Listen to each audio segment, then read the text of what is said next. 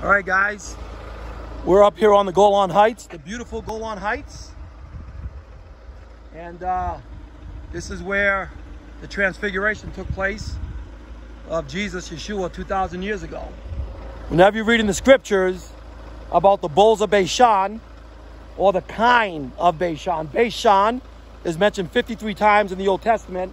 Golan is mentioned 4 times in the Old Testament.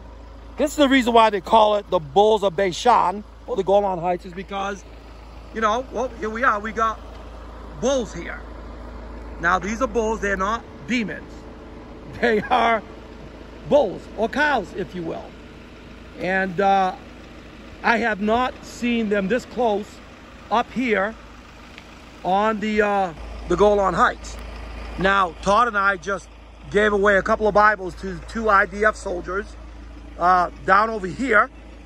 I'm going to see if I can zoom in a little bit right here. And, of course, we're playing some classical music there. But all over the Golan Heights, you will see cows. Bulls of Bashan, if you will. And they're all over the place there. So they're not referring to demons, okay? They are what the Bible says they are. They are bulls. They are kine. They are cows, if you will.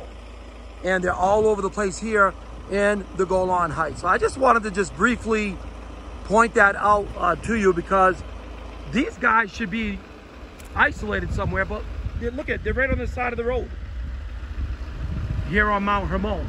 In Hebrew, Har Hermon, Har, Mountain Hermon.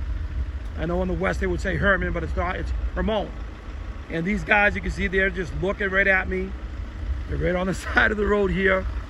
And so this just goes to show you that the scriptures are accurate. The scriptures are true.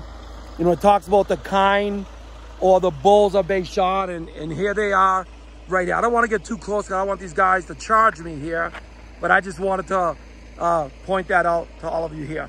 All right, August Rosado coming to you from Mount Hermon, the site of the Transfiguration here on the Golan Heights.